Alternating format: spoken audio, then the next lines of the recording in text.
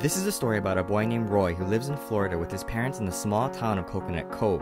As a new kid from Montana, Roy is constantly picked on by the school bully, Dana. One day, as Roy is on the school bus, he sees a strange boy running without shoes along the street. He decides to chase the boy, but gets lost and is hit in the head with a golf ball. Meanwhile, the town of Coconut Cove is getting a new Mother Paula's Pancake house. However, the construction site has been the victim of various acts of vandalism.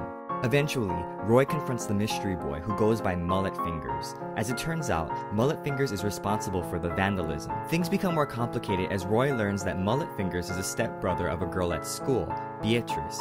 Also, after Roy learns that Mullet Fingers is trying to protect the native burrowing owls that live on the construction site, he decides to help.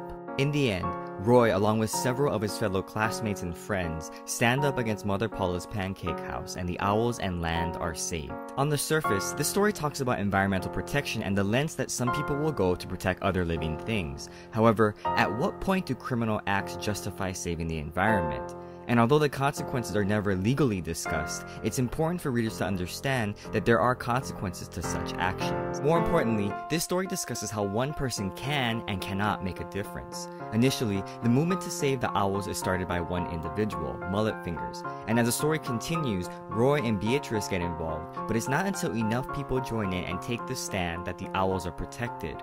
So while it does take one individual to start a cause, it takes a community to follow through on it to see that it comes to fruition.